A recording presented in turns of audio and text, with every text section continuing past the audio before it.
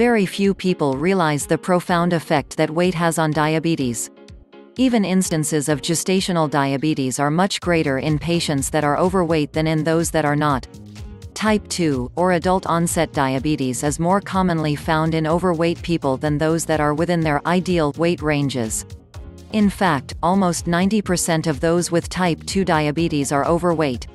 If you are suffering from type 2 diabetes, the best gift you could possibly give yourself just might be the gift of getting your weight under control.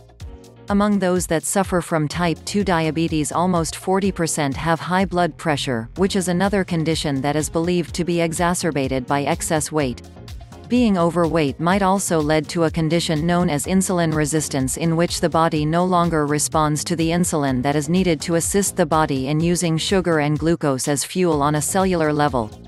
There are some things you can do to help yourself out if you have been diagnosed with type 2 diabetes or labeled at risk for this devastating condition. First of all, take off the pounds. I know this is much easier said than done. Dieting is never easy and rarely fun for the average person. However, if you do not begin to take drastic steps toward procuring the best possible health for yourself, you may not be able to enjoy the quality of life you had planned for your golden years.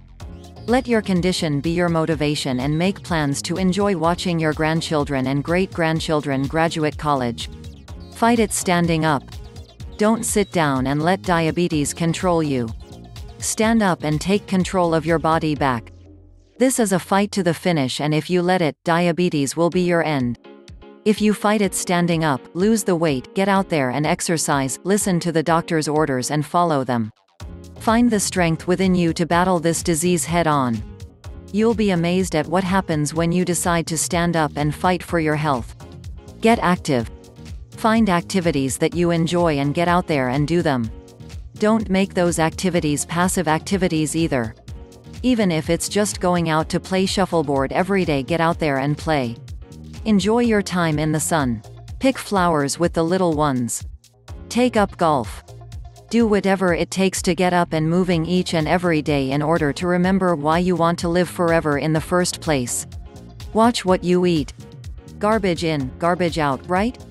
You have strict dietary requirements once you've been diagnosed with diabetes. This means that you absolutely must follow your dietary restrictions.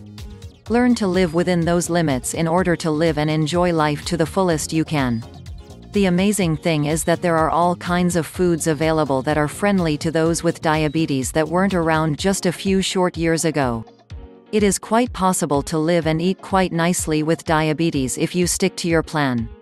The most important thing about dieting with diabetes is that you never lose sight of how crucial it is to do so.